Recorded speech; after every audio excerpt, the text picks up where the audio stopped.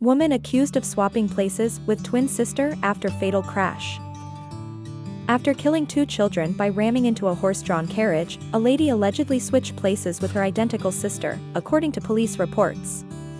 The prosecution claims that 35-year-old Samantha Jo Petersen rear-ended a carriage in Minnesota while operating a vehicle while under the influence of narcotics. On September 25th of last year, her twin, Sarah Beth Petersen, originally admitted to the responding authorities that she was to blame for the collision. The catastrophe claimed the lives of Wilma Miller, 7-year-old, and Irma Miller, 11-year-old. Their siblings, who are 13 and 9 years old, were hospitalized after suffering severe injuries.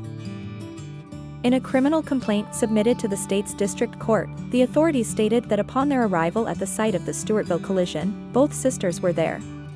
The statement went on to say that a deputy had taped Sarah Petersen telling Samantha Petersen that there's no way they would ever know the difference between the two of us, so they can't tell, after she had spoken to her in his car.